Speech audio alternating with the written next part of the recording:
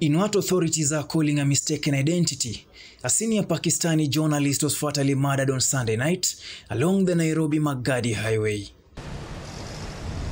Arshad Sharif and his driver are accused of violating a roadblock that had been erected to inspect on vehicles using the route, and as a result, Sharif was shot on the head by police, killing him instantly. According to police spokesperson Bruno Shioso, the two were waved down at a roadblock being manned by police while traveling to Nairobi from Magadi.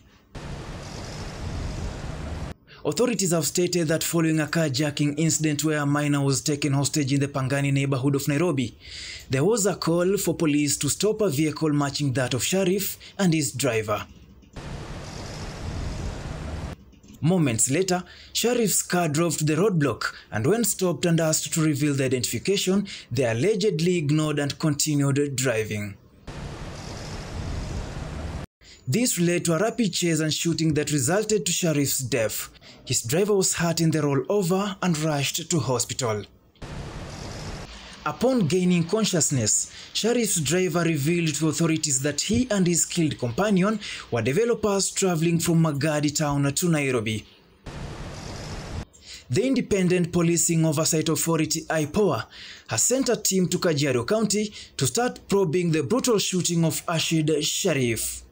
Collins Ngaira, The Informer, Nairobi.